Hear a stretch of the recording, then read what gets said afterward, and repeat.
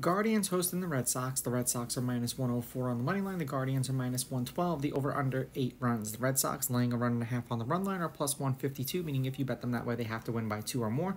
And Cleveland getting a run and a half on the run line are minus 184, meaning if you bet them that way and they win this game outright, you win. They lose by 1, you win. Now, there's a very good chance that this game gets rained out because it's supposed to be 56 degrees, 13-mile-an-hour winds blowing out, and there's a 100% chance of rain. So how long will it rain, and will it rain just pretty much throughout the day? This game and the Reds game tomorrow are potential rainouts. Now, both of these pitchers pitched against the opposing team this season.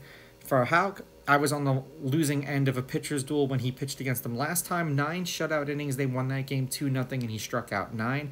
And then Lively, 5 innings, 2 runs, 2 earned. They lost 2-0, and he struck out 7. That was the game that he pitched against Houck.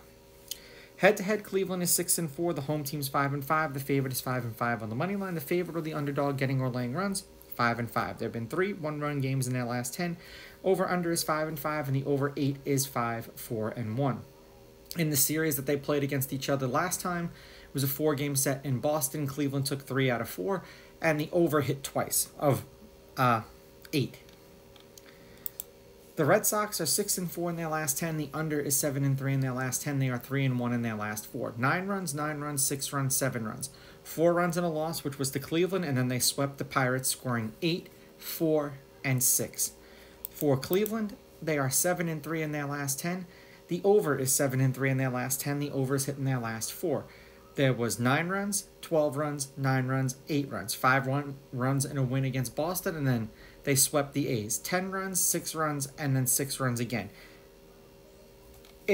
I'm going to take the Guardians as a home underdog. I don't think this game is actually going to get played because of the weather anyway.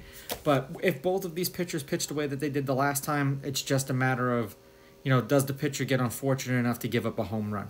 Cleveland with the money line, Cleveland getting the runs, and I will go under. These are just my picks. If you disagree, please go with your gut, and please bet responsibly.